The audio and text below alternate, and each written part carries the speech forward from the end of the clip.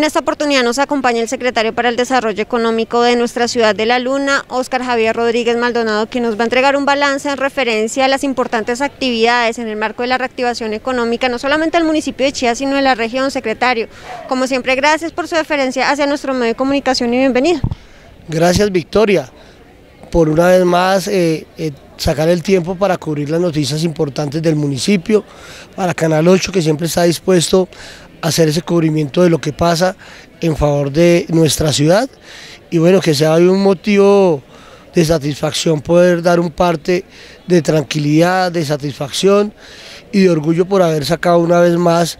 un evento tan importante que tuvo lugar el pasado fin de semana, sábado y domingo, en el marco de nuestro Festival Cultural Ciudad de la Luna, donde también en el marco de este festival realizamos el homenaje a nuestros campesinos. Bueno, secretario, ¿cómo nos fue en referencia a la aceptación de la comunidad? Vimos mucha participación, muchas muestras culturales, artísticas y musicales. Sí, pues bueno, el día sábado iniciamos con una actividad inaugural que fue una actividad deportiva, un partido de fútbol entre el gabinete municipal y los artistas del balón, que estaban conformados por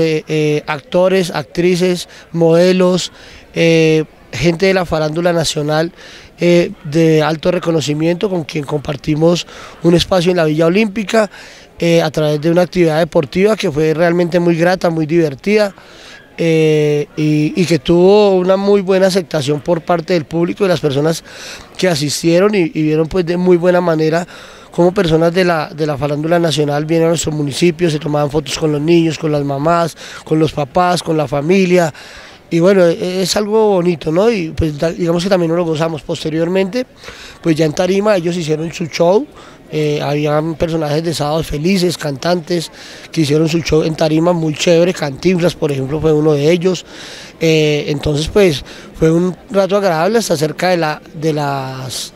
12 del día. Luego iniciamos con nuestro desfile de comparsas, cultura, representaciones artísticas de nivel nacional, donde mucho colorido, mucha danza, mucho color, mucha representación del campesinado a través de la moda campesina, de los tractores decorados. Bueno, realmente fue muy bonito, estuvimos cerca de 2 horas en el desfile. Luego llegamos a la plazoleta Ocaviga, donde se inició pues el desfile de la moda campesina,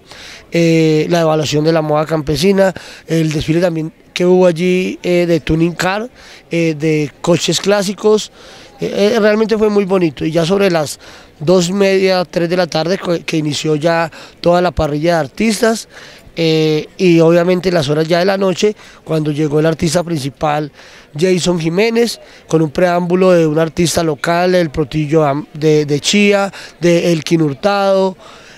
Bueno, en fin, eso fue algo espectacular. Tuvimos una plazoleta Ocaviga totalmente colmada de gente queriendo ver a los artistas locales y al artista principal. Designamos una área exclusiva para aquellos padres que iban con menores de edad, mayores a 14 años, de una zona de cero licor, donde pues si querían ver el artista y el show, pues debían sacrificar, no consumiendo licor, pero sí compartiendo en familia con sus hijos menores. Y creo que fue muy acertada la decisión, no tuvimos mayores inconvenientes de orden público,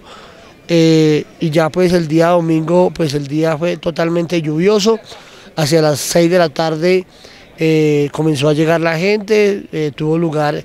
varias orquestas, entre ellas Tamarindo, Baconga Orquesta, que finalizaron haciendo una presentación muy digna. Y bueno, también tuvo un público que pese a la lluvia asistió, cumplió, y una vez más pues le cumplimos al municipio. Y ese mismo domingo pues tuvimos también en las horas de la mañana el homenaje a nuestros campesinos, que partió con una Eucaristía, posteriormente con la representación artística de grupos de carranga, de música tropical, la presentación exclusiva, por ejemplo, del campesino Gomelo,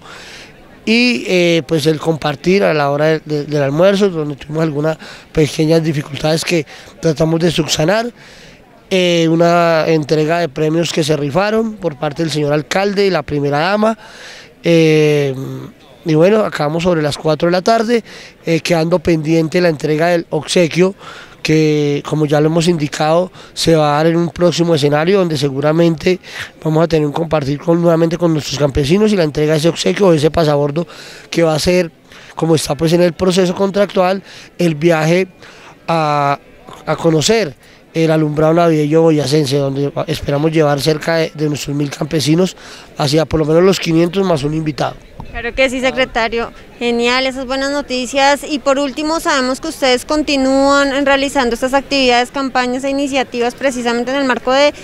Chía Compra Chía, pero también uno de los festivales más importantes, no solamente a nivel regional, sino nacional. Se trata del Festival Gastronómico. ¿Qué nos puede adelantar al respecto? Sí, nuestro Festival Gastronómico, que tendrá lugar el 3 y 4 de diciembre por acuerdo municipal, se dará acá en el marco de esta sala de la casa del Parque Santander, donde tendremos desde el día 1 y 2 agenda académica, es decir, jueves y viernes agenda académica y sábado y domingo ya lo que es el tema de la puesta en escena en tarima, con toda la gastronomía de más de 50 marcas de restaurantes en el marco de esta sala tan imponente que se vuelve en diciembre, con toda la diversidad gastronómica, cultural y ancestral que existe en nuestro municipio,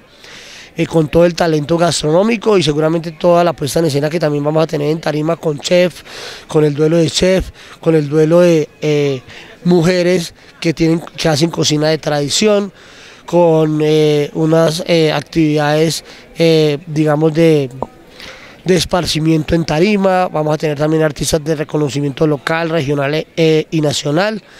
Y bueno, creo que va a ser también una fecha muy importante para volvernos a reencontrar y pasar un rato agradable, que es lo que siempre hemos querido desde la Secretaría de Desarrollo Económico y por supuesto bajo la directriz de nuestro alcalde Luis Carlos Segura Rubiano, quien siempre ha querido entregar lo mejor de lo mejor para nuestros ciudadanos. Claro que sí, pues secretario, muchas gracias nuevamente por atendernos, estaremos muy atentos al desarrollo de estas importantes noticias y seguir trabajando para continuar incentivando la compra de los productos locales y las diferentes manifestaciones culturales y artísticas del municipio de Chía. Así es, Victoria, la invitación es a eso, a que sigamos trabajando en esa estrategia comercial y de reactivación económica,